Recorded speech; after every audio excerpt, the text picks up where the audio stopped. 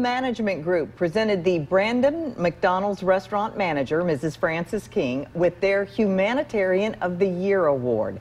King has a program called Second Chances, and she works to give former prison inmates a second chance in life by employing them at her store. For just one person explaining to me that they had been looking for a job for over a week and couldn't find one because they had a record. And just the light bulb popped on that, you know, it's hard to staff in Brandon. And that was something, and they just started passing the word on that I would hire people even if you had a record. King was also recognized for raising donations for the Ronald McDonald House Charities of Mississippi.